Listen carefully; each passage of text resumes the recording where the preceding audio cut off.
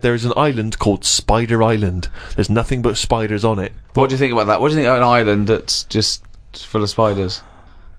It's a bit daft, isn't it? What do you think they should do then? I don't know, because you need spiders. I don't know what they do, but they say a world without spiders wouldn't be good. Who says that? I don't know, someone. But they sort of do something. There's something about if you did get rid of them all, it would have an effect. Well, of course it would. Get rid of anything, it'd have an effect. Not everything, though. Like I've said, jellyfish and what have you.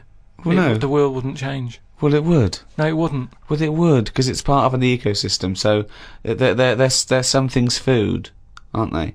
No, but it's 97% water or something. Yeah.